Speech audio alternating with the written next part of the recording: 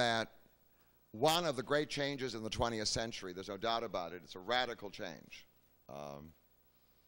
has been the feminist revolution. And what is very ironic is to notice that many of the leaders of the return to halakha in the Reform movement are women rabbis, which and I just find that very, very ironic. That is, their presence represents the what? The revolution. That's right. It is totally non-traditional. But what they're recommending is the return to the halakha. And I've been in conversation with several such rabbis, and I've always found it deliciously ironic. But there's no doubt about it, even if you want to be traditional, the 20th century has made you non-traditional. All right. Now, what it has meant, by the way, is that after centuries of being deprived of the skills of women in Jewish life, as leaders, and rabbis, but just generally as leaders, we now have many women who are participating in the work of creating a new Judaism, or who are in the struggle for developing what I call an appropriate Jewish identity for the end of the 20th century and beginning of the 21st. One of those people, who is very well known throughout North America and beyond, is Marcia Falk. There is a book out there which is called the Book of Blessings. And I cannot tell you how many rabbis and congregations use that material because it is regarded as a very, very important development. And in fact, Marcia Falk has many skills for producing a new kind of liturgy, and I'm going to get to the word liturgy in just a moment. She is a poet and a translator in both English and Hebrew. She is a university professor, and she has been a fellow at the Hebrew University, a Fulbright scholar, many distinguished honors. She graduated in comparative literature from Stanford University, having gotten her first degree from Brandeis University. And she has dealt with a fundamental issue. It's a fundamental issue because at the heart of traditional ritual life is something called prayer.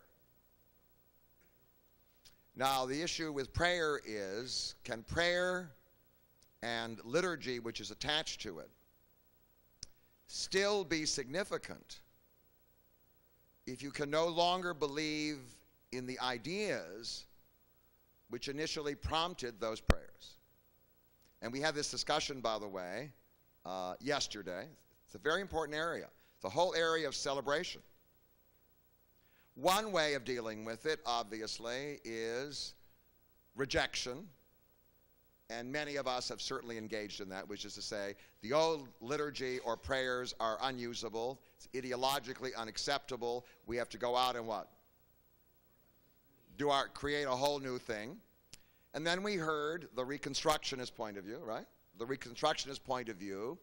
And it was also the view to a large degree in the Reform movement, because many of the Reform rabbis that I knew when I was Reformed, many of those rabbis also were engaged in redefining terms. That was, you may cut down on the liturgy and remove the most assaultive or offensive phrases, but in the end you keep it and you what? Redefine the terms with all the problems or advantages that may produce. But there may be a third alternative. The third alternative is the bridge between the two. Because obviously for many, many Jews, there is a strong emotional attachment to the idea of prayer and liturgy. And in fact, is there some way of creating a bridge between the religious world and the secular world? To try to create that bridge is certainly a radical alternative. And the person who has most creatively dealt with producing that bridge, and the Book of Blessings is an expression of that, is Marcia Falk.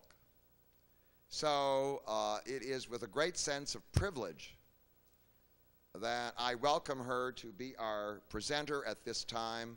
Her skills are certainly wonderful, and now the ideology that lies behind them and the taste of it is for her to present. With great pleasure, Marcia Falk.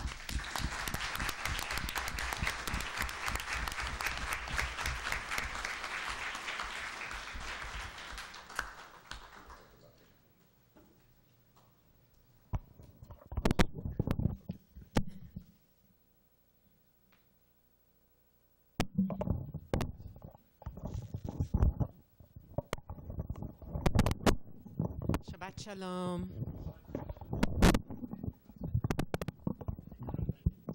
Oh, it doesn't go any lower. Okay. I need that little box. Need my little box. No, I'm all right. I think I'm all right. You can hear me, right?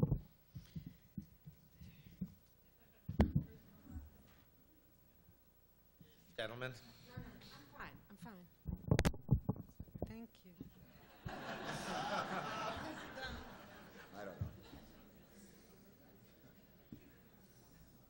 I'm going to begin with a psalm for the Sabbath day from the Book of Blessings. Listen. In the clearing where the mind flowers and the world sprouts up at every side, listen for the sound in the bushes behind the grass.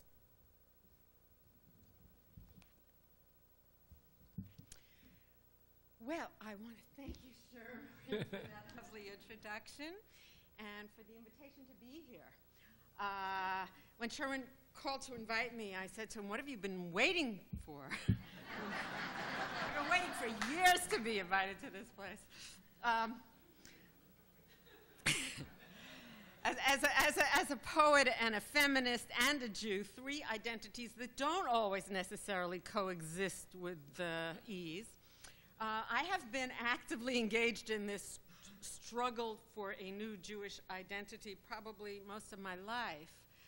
But it may come as a surprise to some of you to hear that I feel completely comfortable as the author of a new prayer book addressing this issue in the context of the Institute for Secular Humanist Judaism. And I hope that by the end of this talk, it will be a little bit clearer why and why the seeming contradictions do not seem to me to be contradictions.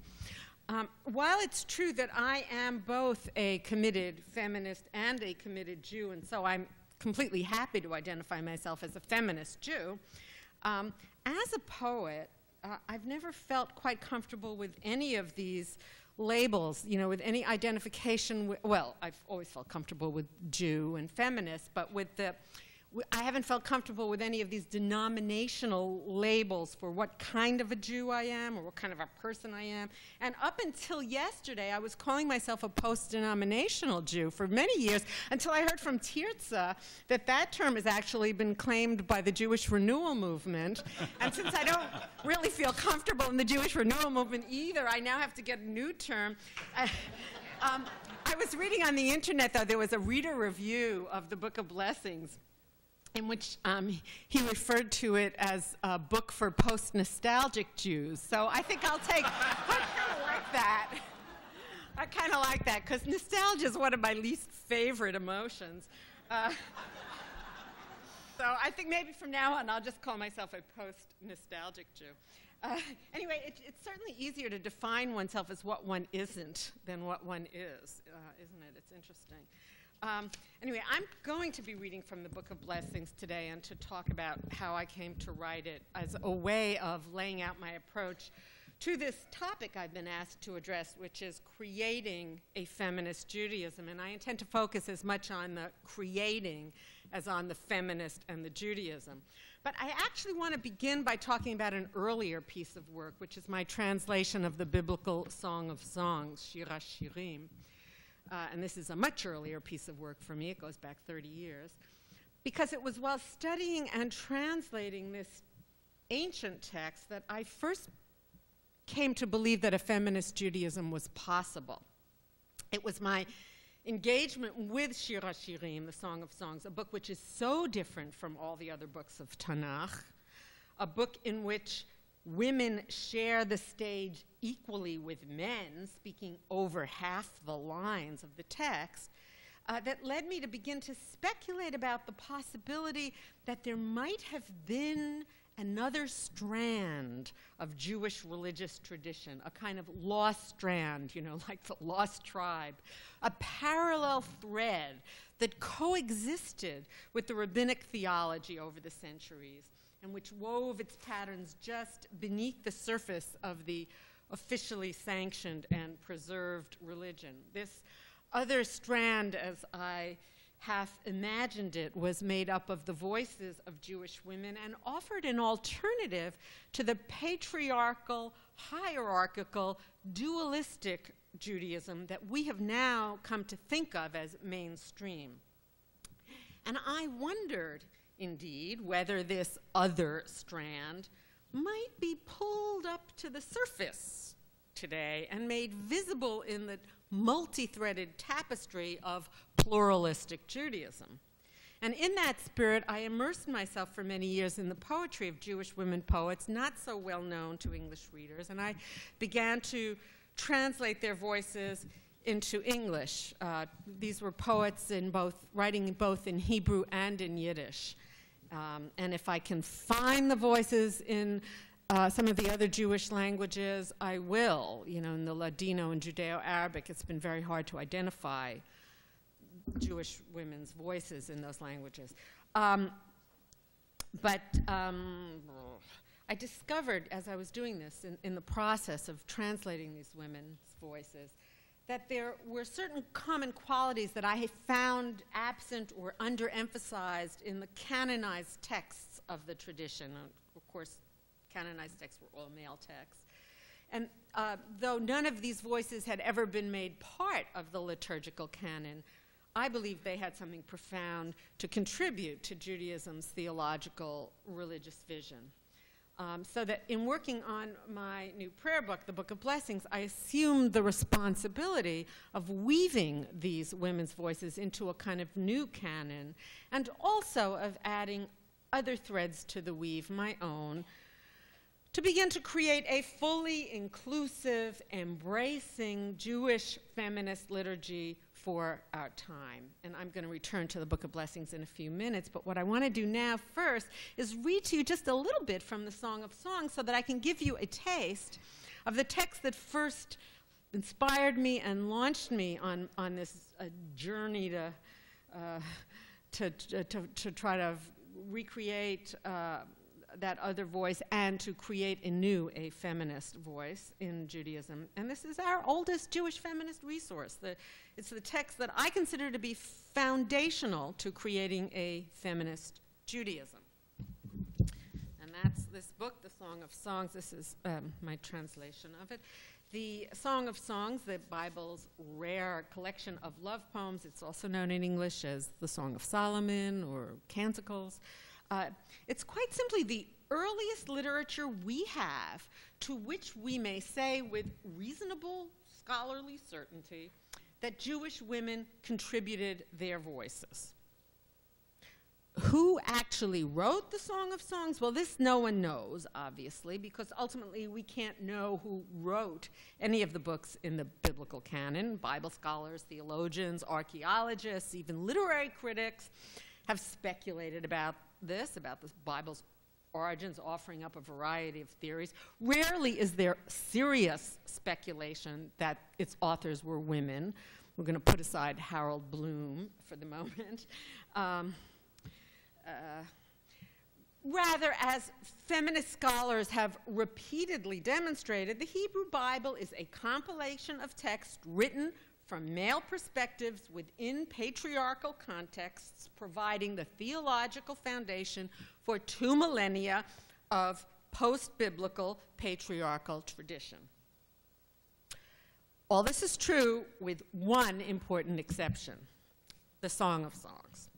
As I said, the Song of Songs is remarkable in the biblical canon because it's the only book in which women speak over half the lines, whereas you check it out in the other books, the percentage ranges from 0 to very, very tiny percentage. But perhaps even more remarkably, in the Song of Songs, women speak in their own voices, not mediated through the perspective of a male narrator. Not filtered through that patriarchal lens, and using language and imagery that's impressively different from that of any other book in the Bible. So given this, it's not entirely surprising that from rabbinic times to the present, the Song of Songs has been viewed as something of an anomaly, and indeed something controversial. Quintessentially lyric and song-like in nature, erotically charged and passionate, expressive of romantic love and of sensual enjoyment of the natural world, the Song of Songs seems to celebrate a pre-patriarchal world order, if there was such, before patterns of domination and subjugation between the sexes became an accepted norm in heterosexual relationship. Moreover, as if this weren't dangerous enough, the Song of Songs bears no explicit theological message, not even a mention of God's name. It's hardly surprising to discover that it was the subject of heated debate during the rabbinic process of canonization. However, Rabbi Akiva saved the day for us with his famous quote, "All the ages are not worth the day on which the Song of Songs was given to the people of Israel, for all the writings are holy, but the Song of Songs is the holy of holy." And with that remark, presumably, he ended the debate. The song was officially approved as canonical, and people were then enjoined from singing it in the wine halls, which gives you a fairly good indication of where exactly it was being sung.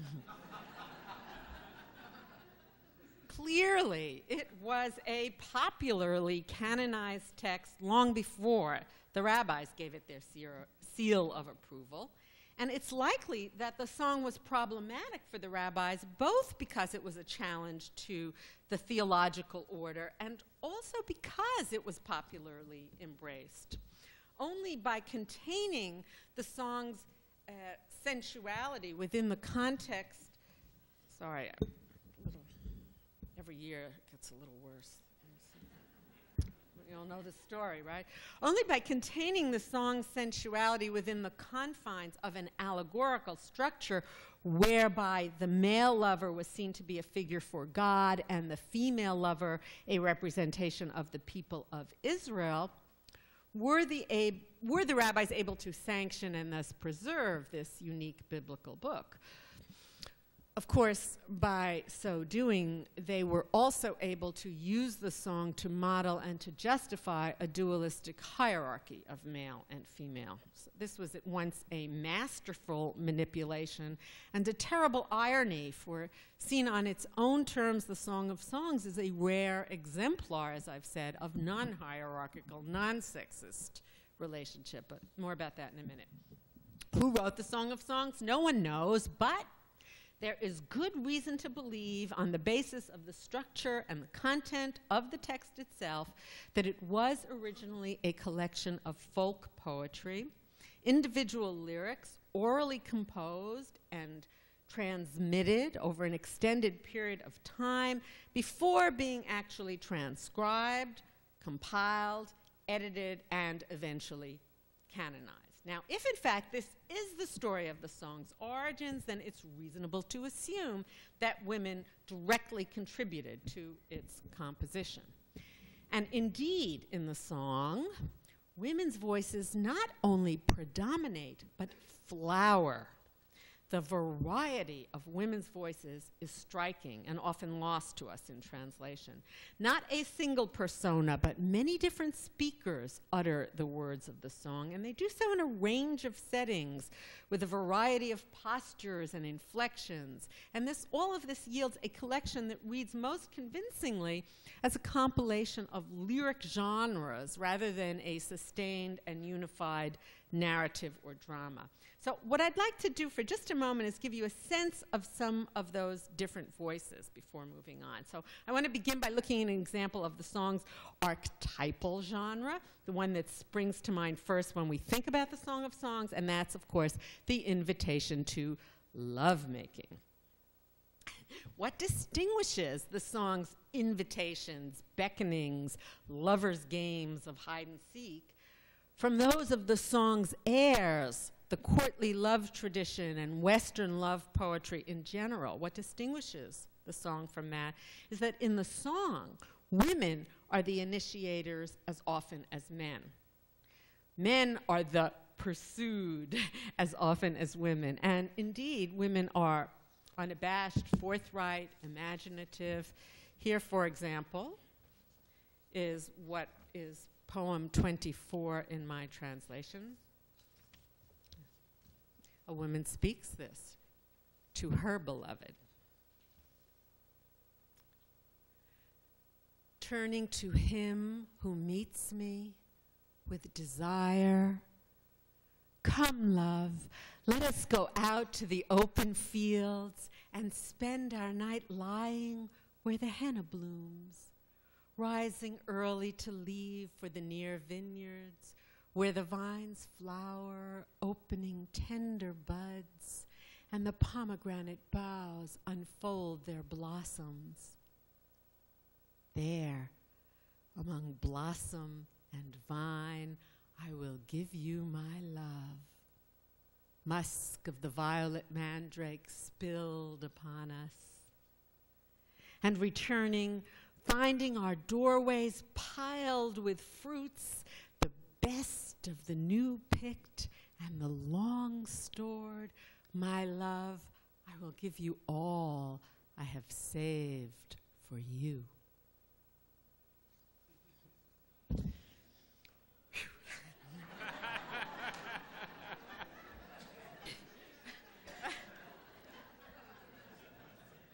It's so great to be a translator because you can stand behind the mask of these other authors and not have to claim any responsibility, right? You just get to be all those things you want to be.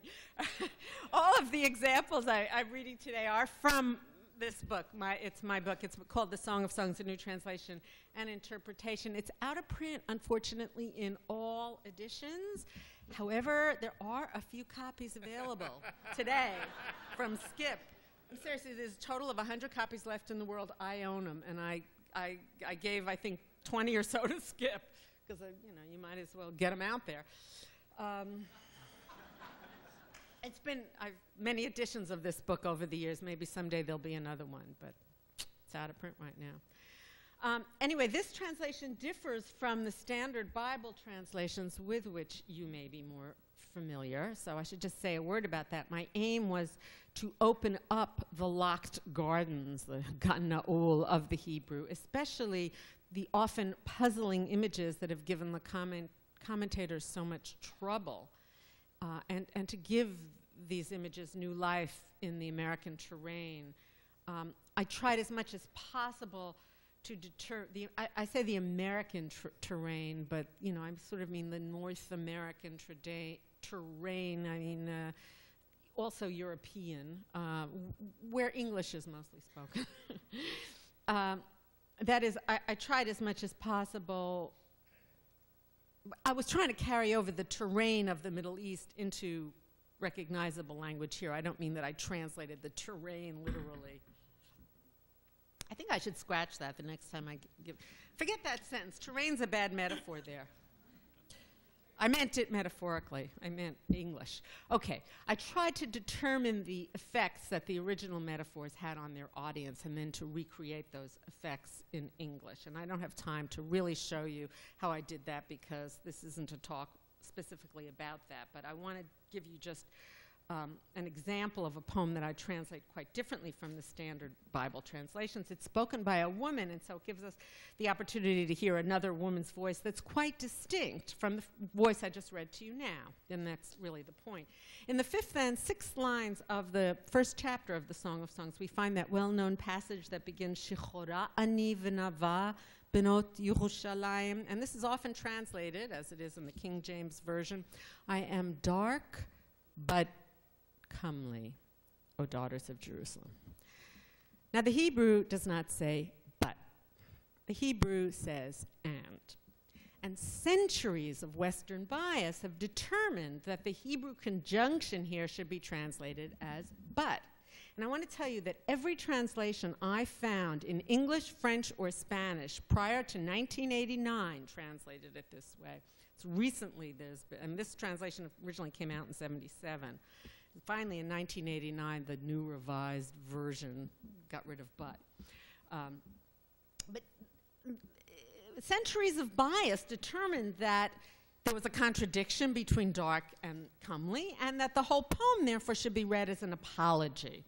And I read this monologue very differently. I read it as assertive, even defiant, daring, the speech of a rural woman addressing a group of onlookers from a different region and perhaps from a different ethnic group, the city women or the daughters of Jerusalem, and maybe even from a different class. And the speaker tells her audience that she is black, shechora, because she has been working in the sun, and she explains her blackness to her audience without apology. She says that she is black and nava, lovely, like the tents of the nomadic tribe of Kedar or the palatial curtains of King Solomon's court. By paralleling a rural image with an urban image, she implies that her beauty is not only estimable in her own context, but should be so in that of her audience as well. And why am I so black? She seems to intuit their unspoken query. Not just shechora, but shecharchoret, black. Because the sun has burned me. Sheshazafatni hashamesh. But shazafatni, the verb meaning burned me, also has another meaning. Gazed at me. And elsewhere in the Bible where this word appears, it's linked to the word ayin, meaning eye. The eye of the sun has gazed upon the speaker, much as the city women stare at her now. And as it gazes, it deepens the color of her skin. Al tiruni. The speaker says to her audience, do not stare at me as you do, but gaze upon me instead as the sun gazes admiringly. For the sun has made me as black as its own light, the light of dawn. Now, where do I get this image of dawn? It's implied in a very subtle word play between shechora, black, and shecharchoret, black. We will get the doubling of those root letters with shachar, exactly, you got it right, which of course is the word for dawn, or originally the light before dawn. So the poem is playing with paradox, light that causes blackness, light contained in blackness. Just as it's reconciling these seemingly disparate realms of the rural tents and the regal drapes, which have in common their beauty. And the resulting image is an image that is both mysterious and proud. Beneath the cloak of the speaker's skin is a powerful inner radiance, a self-possession that enables her to confront the world outside, a world of critical others, including not just the city women, but also her domineering older brothers who have forced her to guard the vineyards. And this is a whole other puzzle in the poem, which I won't get into now, because I'm just going to read it to you. But my point is that I think the original is far more complex and interesting than we've been given in the standard translation. So I'll read you the Hebrew, and then I'll read you my translation. שחורה אני ונאווה בנות ירושלים, כאוהלי קדר, קריות שלמה. אל תראוני שאני שחרחורת, ששזפתני השמש. בני אמי ניחרו בי, שמוני נותרה את הכרמים, כרמי שלי לא נטרתי. Yes, I am black and radiant. Oh, city women watching me, as black as Kedar's goat hair tents or Solomon's fine tapestries. Will you disrobe me with your stares? The eyes of many morning suns have pierced my skin, and now I shine, black as the light before the dawn. And I have faced the angry glare of others, even my mother's sons, who sent me out to watch their vines while I neglected all my own. Thank you. Okay, in the poems that I've read to you so far today, we've heard two very different voices in two very different contexts, and there are yet many, many other kinds of voices in the Song of Songs. I'll read you just one more.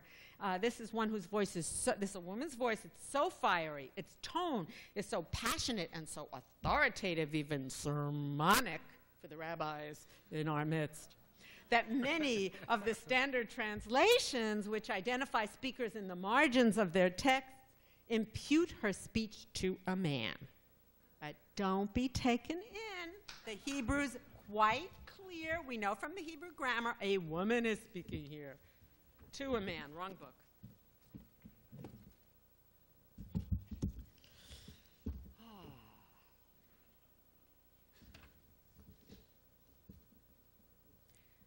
שימני חכתם על ליבך, כחותם על זרועך, כי עזך מוות אהבה, כשעה כשאול קנאה, כשפך רשפי אש שלהבת יה. מים רבים לא יוכלו לכבות את אהבה, ונהרות לא ישטפוה. אם ייתן איש את כל הון ביתו באהבה, בוז יבוזו לו. Stamp me in your heart, upon your limbs, sear my emblem deep into your skin, for love is strong as death, harsh as the grave. Its tongues are flames, a fierce and holy blaze. Endless seas and floods, torrents and rivers never put out love's infinite fires. Those who think that wealth can buy them love only play the fool and meet with scorn. That's the Song of Songs. That's tough, huh? I could continue with lots more.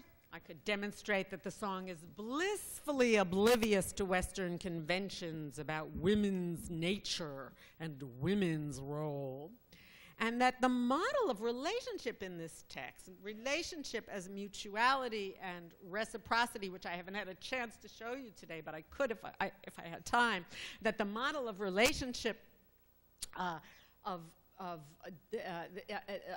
equality and not domination and subjugation, that this model is potentially redemptive for our time. I could also explain that because the Song of Songs does not maintain the dualistic division of the world into body and spirit that takes hold so forcefully in subsequent Western culture, women are not reduced in the Song of Songs to being merely the objects of male viewers.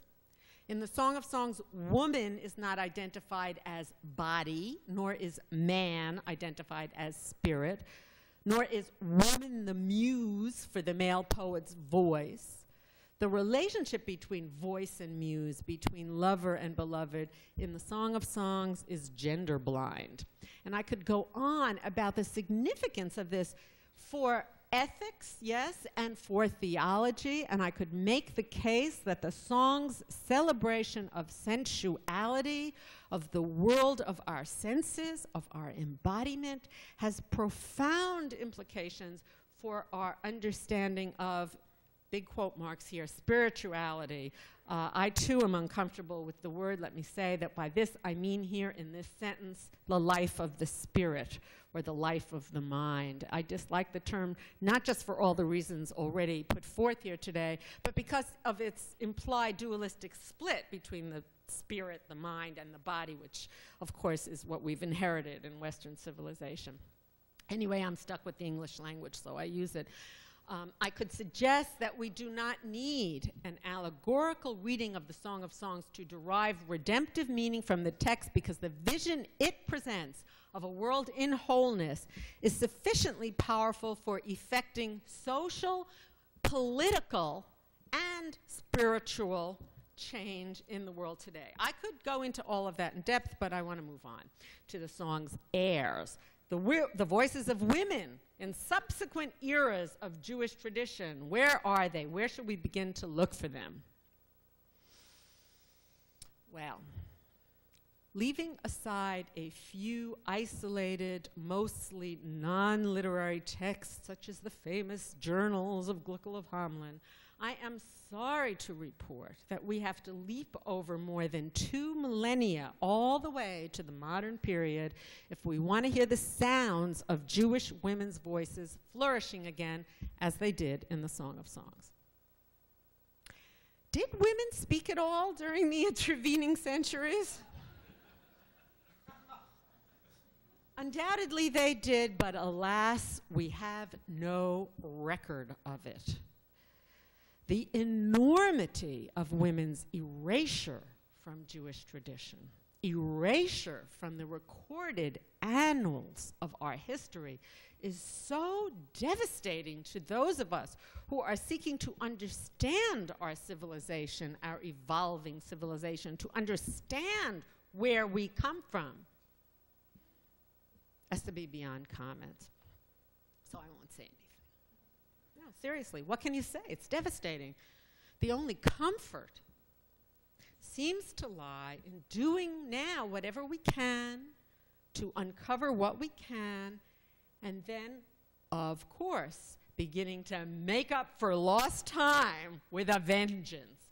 And that is why I have dedicated a good portion of the last 25 years to translating the work of the modern Jewish women poets I've been able to find, and also why, ultimately, I needed to create a place for these voices that would honor them and preserve them as part of our liturgical canon. It is part of the reason why I had to create a new prayer book, one that would include women's voices in Hebrew and in Yiddish, and as well as in English, and one that would express a vision that continued what I saw as the legacy of the Song of Songs. So included in this new Siddur, the Book of Blessings, are poems by the Hebrew poets Rachel, Leah Goldberg, Zelda, Dalia, Ravikovich, others by Yiddish poets, Anna Margolin, Rachel Korn, Kadim Olodowski, Malka Chifetz Tussman, etc.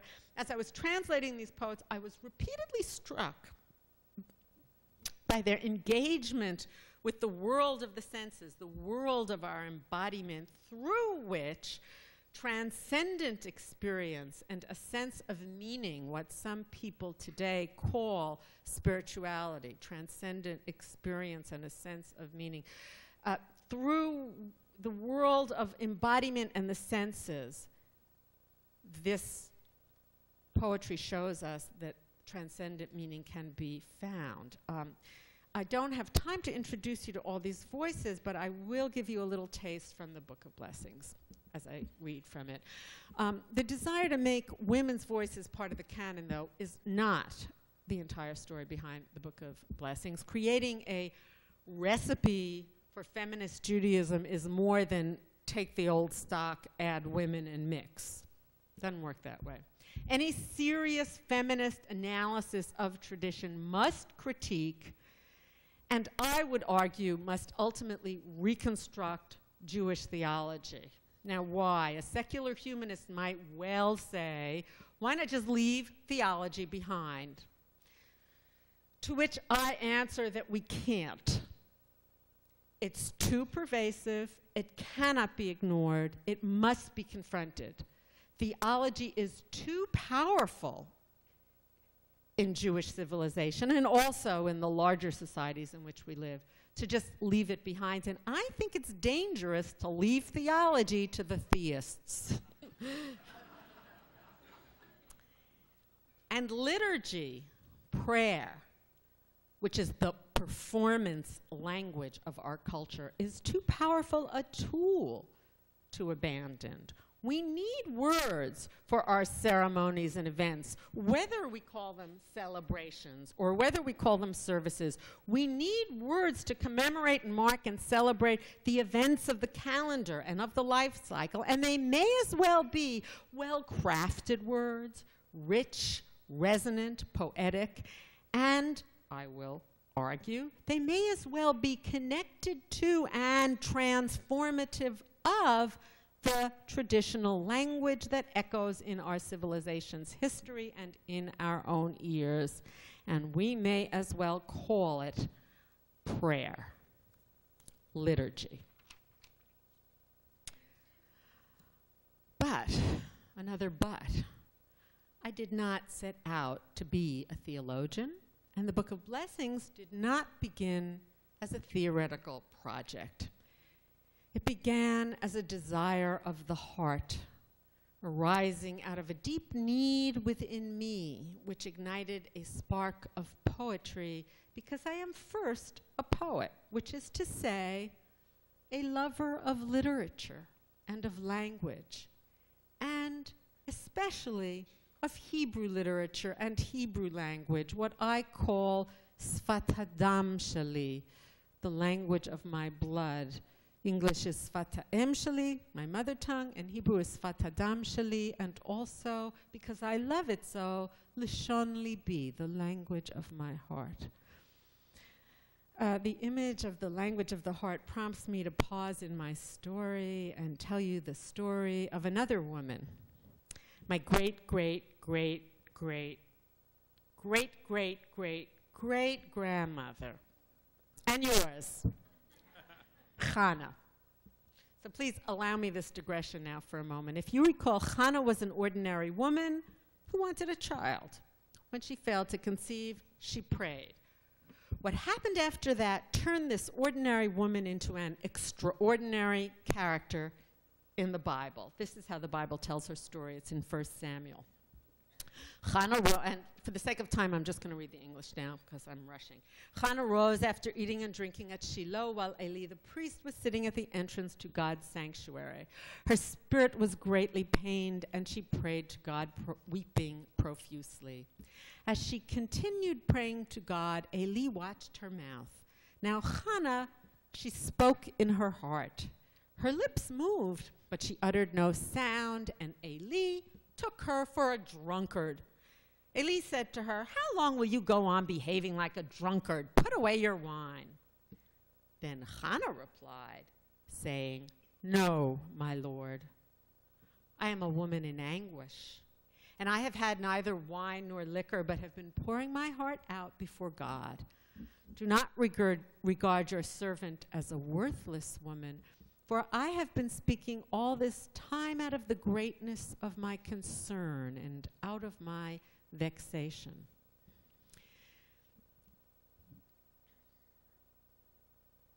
Now, at first, this little narrative may not seem terribly remarkable. A woman mutters under her breath. The priest accuses her of drinking. The woman explains herself to him. But the remarkability of this story depends on Chana's very ordinariness. Because Chana was the first ordinary person to stand and pray at the entrance to the sanctuary. the holy sanctuary where high priests officiated as men offered up their sacrifices.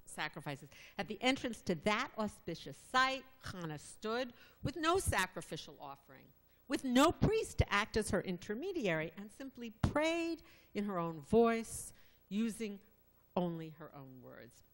Now, centuries later, when the rabbis were replacing the sacrificial offerings of temple days with a different kind of worship, that of verbal communal prayer, which they called ha'avodah shebalev, the service of the heart, and what ultimately became synagogue prayer, whom do you think they chose as their exemplar of authenticity?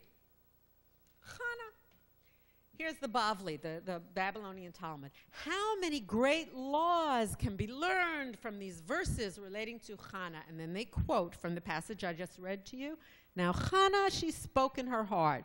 V'Hannah hi medaberet al liba. From this we learn that one who prays must direct his sick, not sick, S-I-C-K, S-I-C.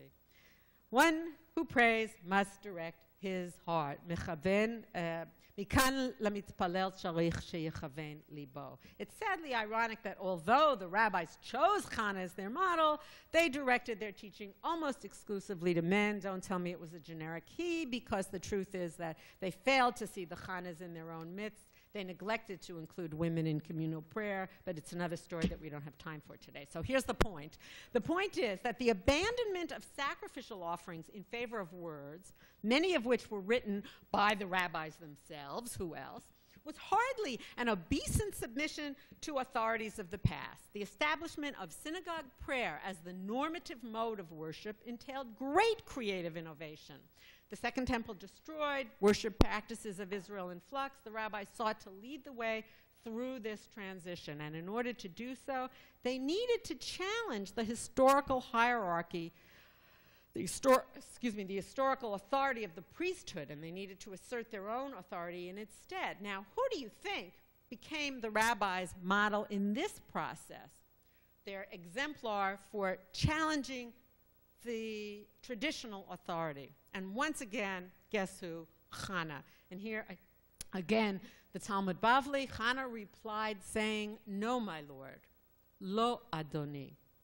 They quote the text, right? Lo Adoni. Some say that she said to him, "You are no Lord, lo Adonata. You are no person of authority, nor is the Shekhinah, or the Spirit of Holiness, the Ruach HaKodesh, with you, since you have presumed me guilty rather than innocent. Are you not aware that I am a woman in anguish?" So as you can see, the rabbis attribute to Hannah far more chutzpah than the biblical storyteller did. It's clear they admired her, not just for the heartfelt way she spoke to God, but for the clear-headed, audacious way she spoke back to authority, defending herself against the accusations of the high priest. Their embellishment of Hannah's speech turns her actions into a precedent and justification of their own audaciousness. And so, here's the point. As we today examine the emergence and the creation of new Jewish identities in our own times, the concepts and practice of post-traditional, what I prefer to call, and I'll explain why later, post-nostalgic forms of Judaism. And as we consider the relationship between, on the one hand, creativity, which arises out of our need for beauty and, above all, truth, and on the other hand, continuity with tradition, which helps to fulfill our need for participation in a community and connection to a history. As we do this, I think we need to keep the following question in the back of our minds. As the rabbis brought Hannah as their precedent, is there any reason we shouldn't bring them as ours? I mean, if they were emboldened by Hannah, shouldn't we be too? Or let's put it another way. Are we breaking or keeping with tradition when we follow in the rabbi's footsteps and make our own innovations for our own times? And that's why I refuse to relinquish the title traditional, because I see myself as traditional in this rebellion.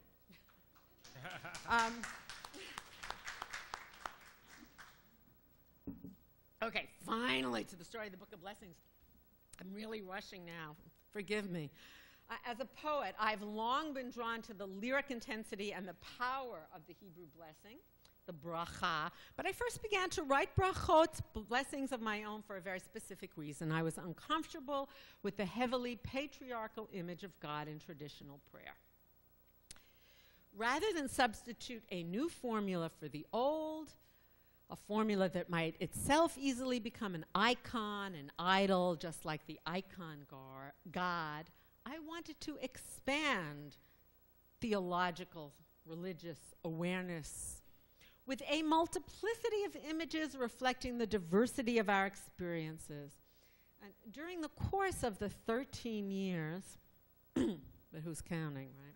I worked on this project, my understanding of the greater whole to which we all belong, my sense of the larger picture, my theology, if you will, emerged and grew, revealing itself to me in unexpected ways, each of which then influenced and became part of the creative process. So the Book of Blessings evolved from its original concept as a slender volume of blessings to a full siddur made up of blessings, prayers, meditations, poetry, introductory essays, and commentary, big 100-page commentary in the back that explains almost everything I've done here.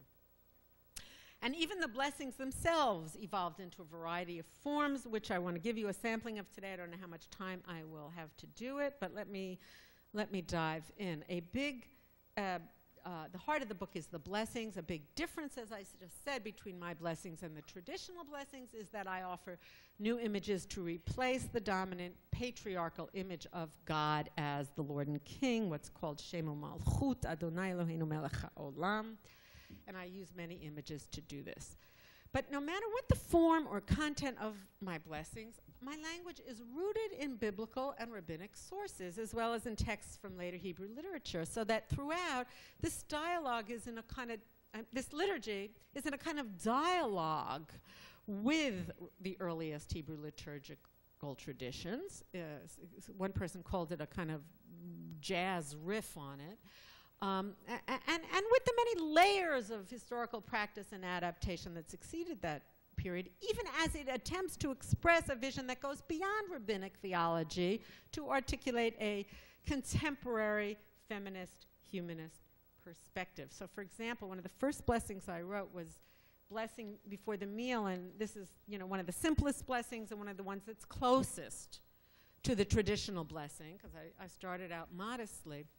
I took the traditional Motzi prayer, the one that you all know, ends with Hamotzi lechem min haaretz. And I didn't want to say, Baruch atah Adonai Eloheinu melech haolam hamotzi lechem min haaretz. Blessed are you, Lord our God, King of the world, who brings forth bread from the earth. But I loved that phrase, Hamotzi lechem min haaretz, a beautiful phrase, and I wanted bring forth bread from the earth, phrase of many connections.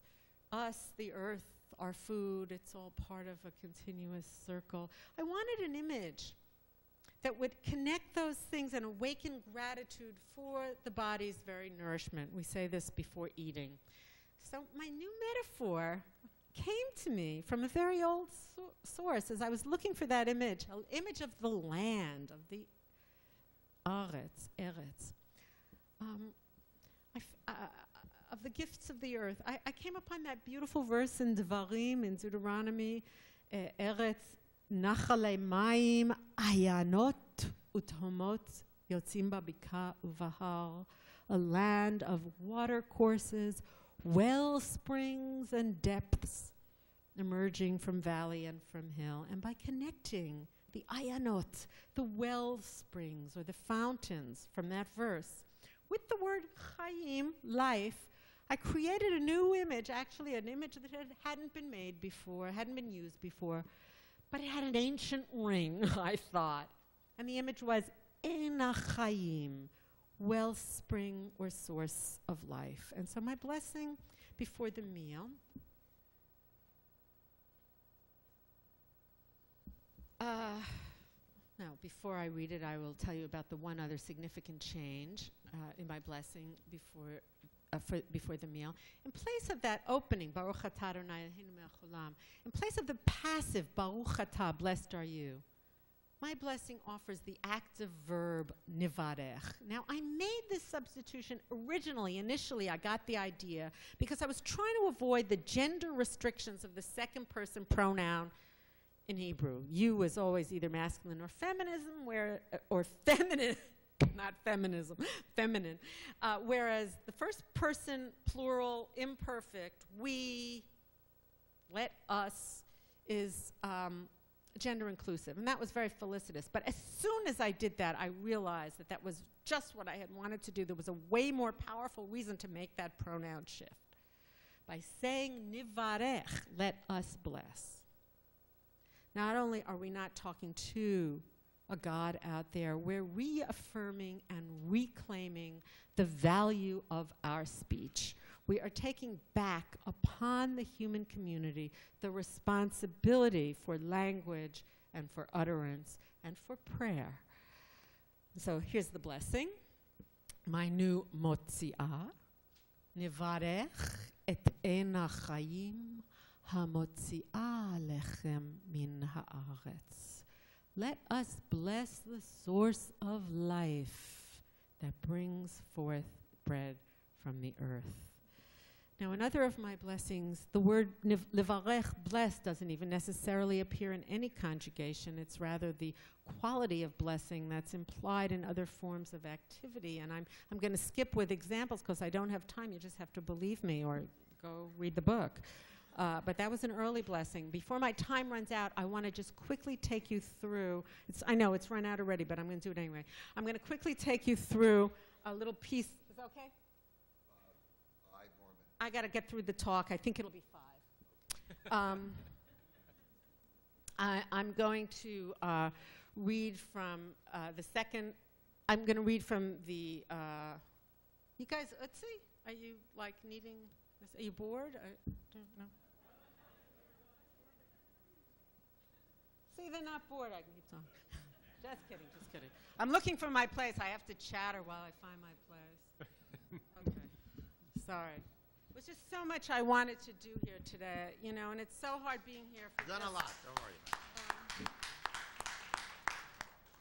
It's hard to say it all in one little piece. I'm sorry. What I want to do is read you from a part of the synagogue service. This book contains liturgy not just for daily life and personal prayer, but also for holidays, for Shabbat, and Havdalah, and also for Rosh Chodesh and all the holidays of the month, and now in progress are other volumes for the holidays of the year. So I just wanted to give you a little taste of part of the synagogue service or the community service or the Chavurah service, what you might consider using when you come together to celebrate Shabbat.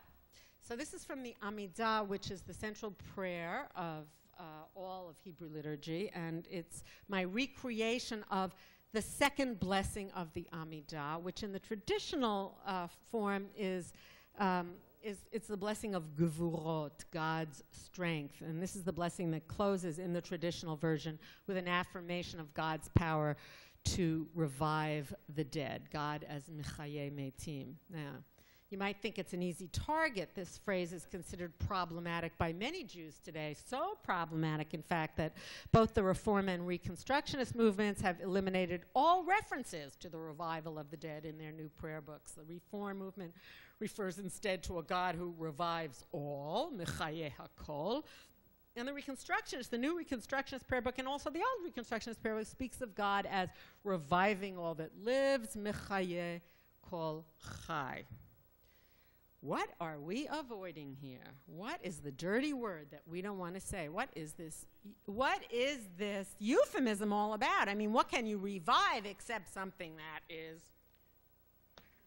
I understand the discomfort in viewing God as Mechaye Metim, especially if that brings to mind Ezekiel's vision of the dry bones rising up from their graves in Messianic times. But it seems to me that this image is just as easily reworked and re-understood as any other image And that we need to grapple with it because this is the only place, this is the primary place, really the only place in the liturgy where we even talk about death. The Kaddish doesn't say anything about death.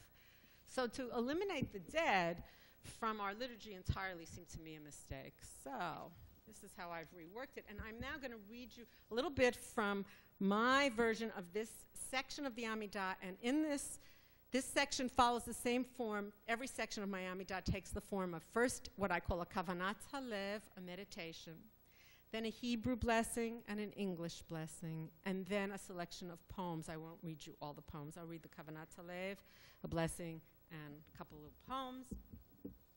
We'll wind down. The section is called Magal HaChayim, Sustaining Life, Embracing Death.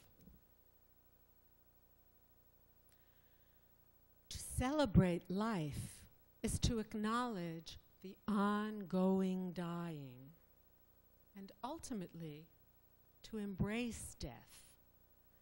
For although all life travels toward its death, death is not a destination.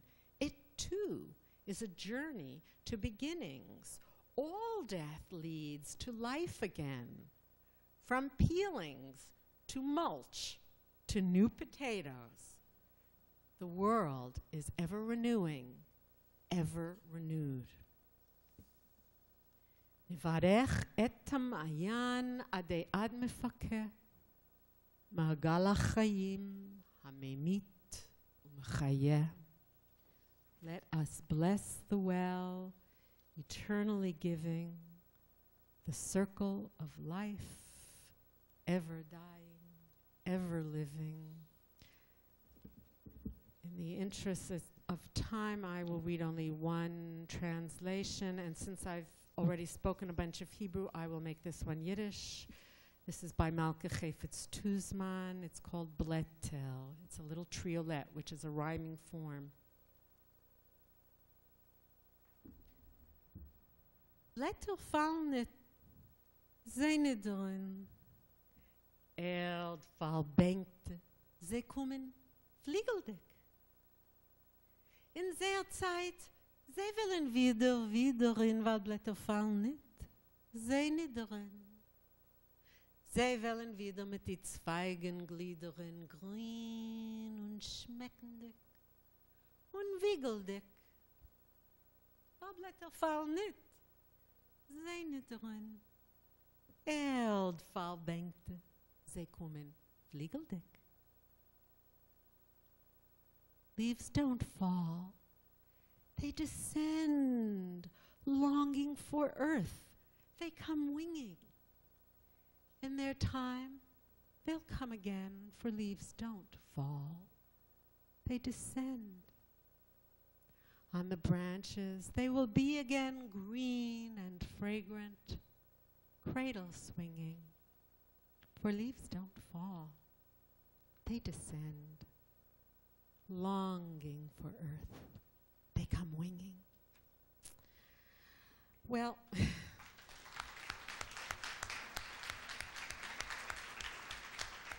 Malka's a great poet, and if you enjoyed that poem, you might also want to take a look at a book back there called With Teeth in the Earth, Selected Poems of Malka Chafetz Tuzman, because I worked with her for many years, and I have a full-length volume of her translations, published right here in Detroit by Wayne State University Press.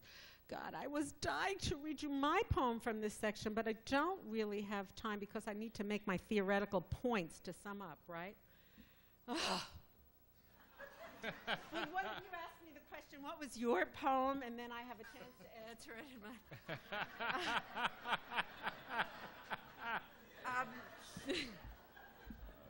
Look, there's a lot to read and to say, but I won't be a hog. I need to wrap up. I wanted to address the key question. So, maybe the key question. So, where is the divine in all of this? You know, why do I call it prayer? Where is the divine in all these various passages I've read to you today? And if you are thinking this, then I must tell you honestly, nowhere in particular.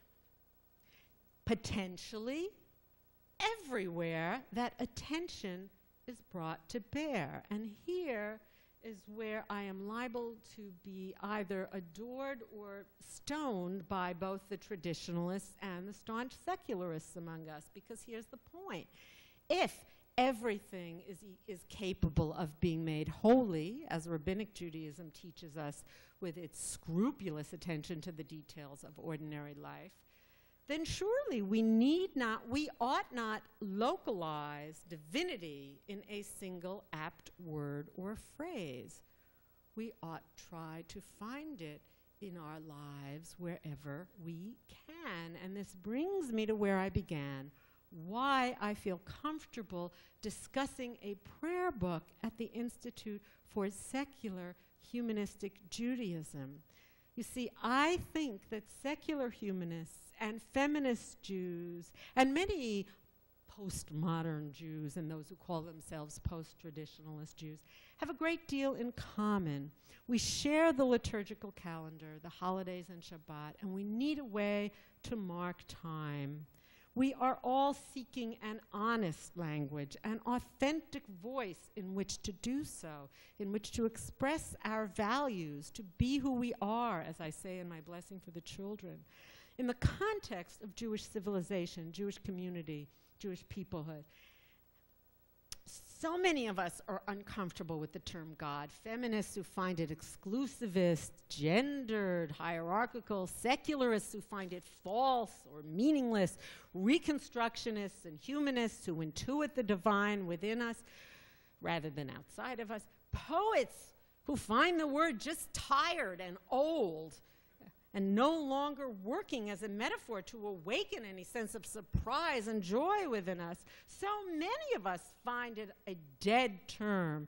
So many of us are engaged in the same struggle to find more meaningful ways to connect to the greater wholes beyond our individual lives, and whether we seek those connections in community or through heightened awareness of our bonds with all humanity, or through respectful coexistence with the rest of all life on the planet, and I see those things as concentric circles or maybe a spiral, whether we choose to point toward that experience through the language of sacrality and theology or through the language of ordinary experience. And what I've tried to show today is that through poetics, we may be able to compress those and make them one and the same. Ultimately, the differences between us, between our various idioms, may not be as great as we had thought. When we are speaking our truths and not platitudes, when we are trying to express the language of the heart, informed by the awareness of the mind, we may ultimately hope to transform the very concept of holiness, Kedusha, into a daily practice of heart and mind and body engaged in the world as unified, as one. And now I'll get off stage.